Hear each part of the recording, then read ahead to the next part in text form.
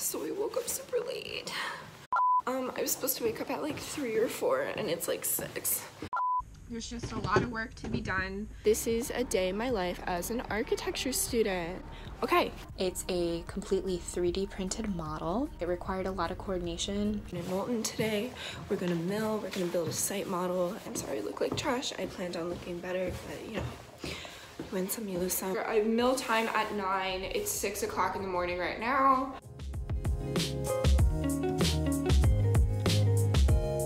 So, I set up the mill and it's going to be going until 3.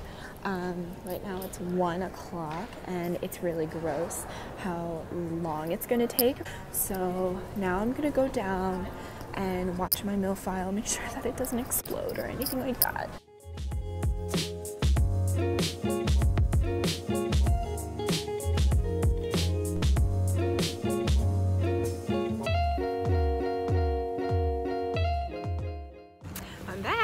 Forgot to get the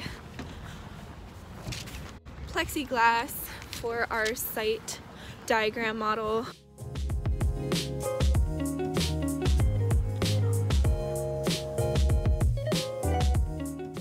Hello, listen, I'm vlogging. I'm vlogging the whole printing experience. Why am I in this? Totally not okay. Also, I'm driving. This is so dangerous. So I actually realized I never really explained how this model works.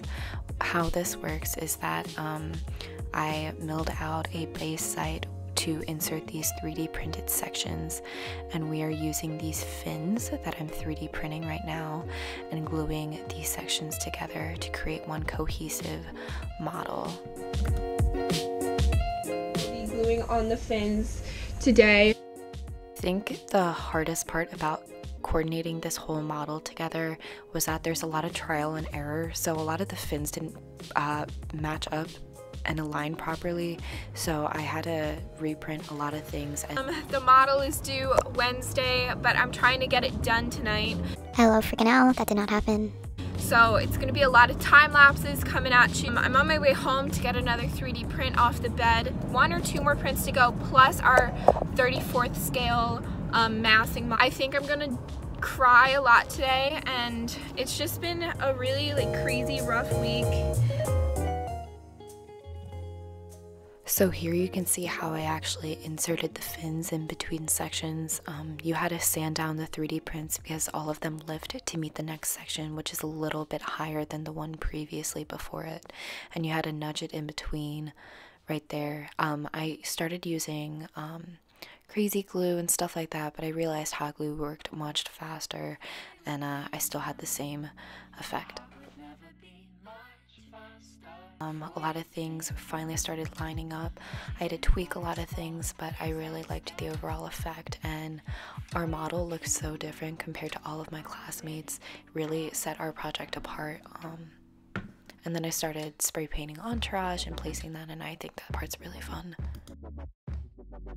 4:57 in the morning. I have review at 1:30 p.m. tomorrow, and I am chilling in bed because I finished everything, and I am exhausted like the typical architecture student. So these were our final boards. My partner David did that final rendering and those plans, so I have to give credit where it's due, and they look absolutely beautiful. And overall review went really well for us. We did not progress to the finalist round, but we did end up winning the studio award for it. And now that review is over, it just sits on my desk, so I'm thinking about smashing it into a million little pieces in slow motion, and maybe I'll post that later. Yeah.